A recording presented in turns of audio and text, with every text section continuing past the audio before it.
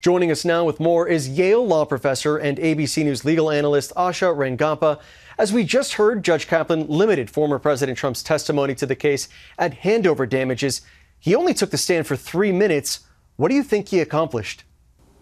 Well, I think the judge accomplished a lot. I don't think Trump accomplished very much. Look, there was not really much point in Trump testifying because this was just the damages phase of the trial. His liability had already been established. So short of apologizing and trying to engender some sympathy from the jury and mitigate the harm, which we know he's not going to do, it's not clear what he hoped to do except maybe get some talking points in front of the jury and ideally out into the court of public opinion. And I think in this regard, the judge really reined him in beforehand and while he was talking, and it became clear that he was not going to be successful in that effort. Well, to that end, during the few questions that he was asked, President Trump's answers did go well past just a yes or a no. Was that a possible tactic?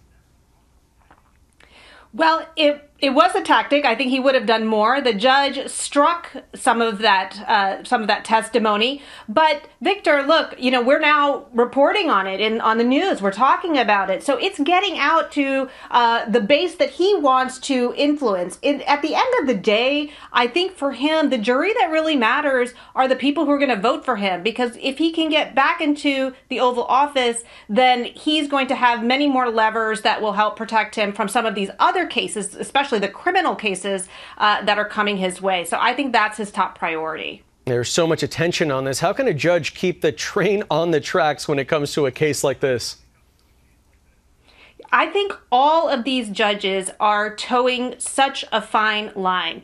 If they were dealing with any regular defendant, somebody who wasn't going to be covered on the news that night, they would be able to rein them in, maybe even prevent them from testifying if they were continuing to be provocative or refusing to answer or refusing to comply with the judge. The judges in Trump's cases now, criminal and civil, can't do that because if they do that, they feed into his narrative that he's being treated unfairly, that he's being silenced, that he's being railroaded. And so they're trying to balance this legitimacy, the perception of legitimacy of the justice system with treating him like any other defendant. I think this judge has come as close as we've seen to being able to do that successfully.